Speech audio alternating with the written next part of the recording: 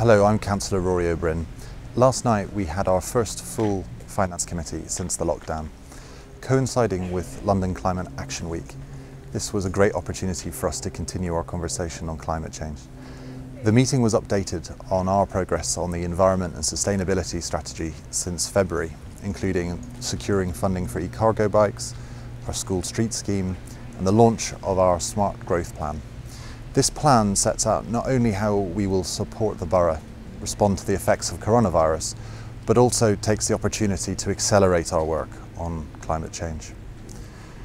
We don't know what challenges and issues we will have to overcome because of this crisis, but we do think it is important that climate change agenda is at the heart of it.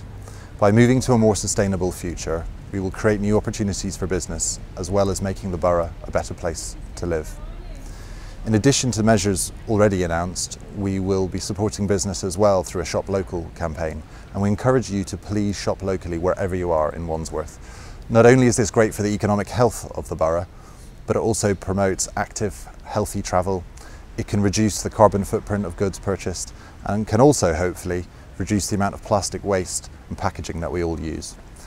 As a council, we are doing everything we can to make sure we come back stronger from this crisis and become London's greenest inner London borough. And we thank you for your help in our work to tackle climate change. Thank you.